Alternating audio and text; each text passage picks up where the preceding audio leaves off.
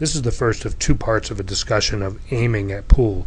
A couple of disclaimers. It is not in any way a tutorial about how to aim at pool, nor is it a detailed history or compendium of aiming techniques or methods. I am far from an expert in that. What it is instead is just a description of some of the basic concepts and ideas behind different aiming techniques and methods that I hope to present as a context for further discussion. This entire discussion is both parts is limited to center ball hits on the cue ball, that is, hits along the vertical center of the cue ball. There's a lot of discussion about aiming systems, and I'm going to define an aiming system as having three essential elements. First is a prescription for where the target is, where the pocket is. Second is a prescription for where to point the stick line. And third is a prescription for where to sight, the sight line.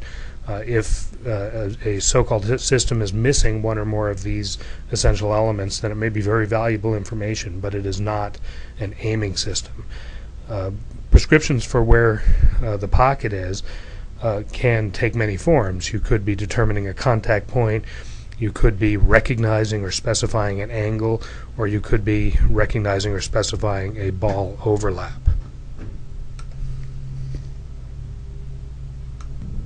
Here's a picture of a straight-in shot or a full shot.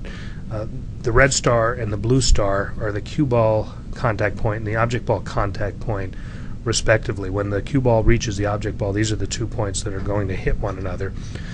Also shown on here is the stick line, and on top of that is the sight line, as indicated by the blue eye over top of the stick. Like shown here, the stick line, the sight line, and the contact point line are all the same line for this straight shot, and it's hard to imagine any reasonable aiming system proposing anything different than this here. Things are different when you go to a cut shot. As you can see here, the stick line and the contact point line are no longer the same. They're separated from one another, but importantly, they are parallel to one another. For a given shot, such as the one shown here, any valid aiming system must get to this stick line and get to this contact point line, or else the shot's not going to go where it needs to go. From this point, the only thing that can differ about one aiming system from another is the sight line. Getting the most productive sight line can be critically important. This is just an illustration showing how just changing vantage point by a few degrees can reveal a simplicity or a symmetry that was unavailable from the old view. Here's a cut to the right, maybe a 30-degree cut to the right with several different initial cue ball locations, from close to the object ball to far away from the object ball. Now imagine you're hitting this shot, cutting it to the right with the cue ball far from the object ball, the farthest shot. Be honest with yourself now. How do you do this? Many people will look at the contact point on the object ball first, and then they'll bend down over the shot with their eye or center of sight over top of the stick, and they will look at sight along that line from the stick to the contact point on the object ball. If you do that, you are not looking parallel to the line of the stick, parallel to the line the stick is moving. Furthermore, for every single one of these cue ball locations, you actually have a different sight line. That's a serious problem. What you're not doing is taking advantage of the symmetry of the situation. It's like you're not looking along the rows on the previous slide. So most aiming systems, or any reasonable aiming system, will have exactly the same sight line for any one of these shots. So I reject any aiming system that proposes the sight line not be parallel to the stick line. In fact, there's many players, even very experienced players, who, when introduced to a simple aiming system like fractional ball aiming system or something like that, think it's the greatest thing since sliced bread.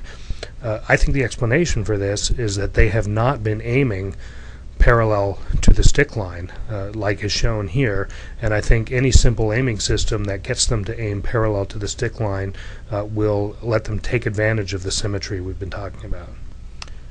Ghost ball aiming is a good starting point for any discussion on aiming at pool. There's two different flavors of ghost ball aiming, simple ghost ball aiming and corrected ghost ball aiming. In simple ghost ball aiming, you take that orange arrow and you point it through the center of the object ball to the center of the pocket. Where that arrow hits the front edge of the object ball is where the blue star is. That's the contact point on the object ball. You then imagine a phantom or ghost cue ball that's touching at that contact point. That's the ghost ball. And if you replaced the phantom cue ball with the actual cue ball, you'll probably miss the shot. And the reason is collision-induced throw from the friction between the balls will send the object ball a few degrees to the left, in this case, further downstream.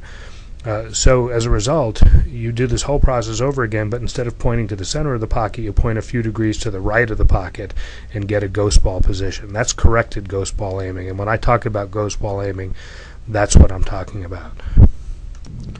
The previous slide on ghost ball aim was actually a technique for determining the blue contact point on the object ball, and it was not an aiming system because it said nothing about the stick line nor about the sight line.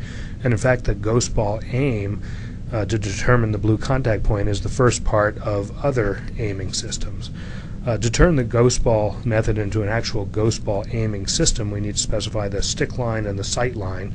If we specify the stick line as going through the center of the ghost ball, as shown here, and we specify the sight line as being directly over top of the stick line, then we have the ghost ball aiming system.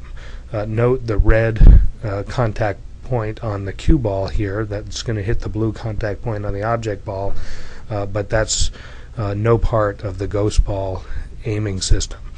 Note also that the stick is pointing, where the person's eye is pointing, is basically into empty space. There's no part of the object ball there. Here's a situation where the most productive sight line is definitely not that of the ghost ball aiming system. In other words, definitely not over the line of the stick. This is a thin cut with the cue ball close to the object ball. Almost any player, if you watch them and watch where their eye is, will sight this from the right edge of the cue ball to the left edge of the object ball. So this is sighting along the contact point line. So I've described the ghost ball aiming method and shown you at least one situation, a thin cut, where the ghost ball method does not seem to be the most productive approach. In part 2, I will focus on what we can learn by thinking about focusing on contact points and also by focusing on achieving a particular ball overlap.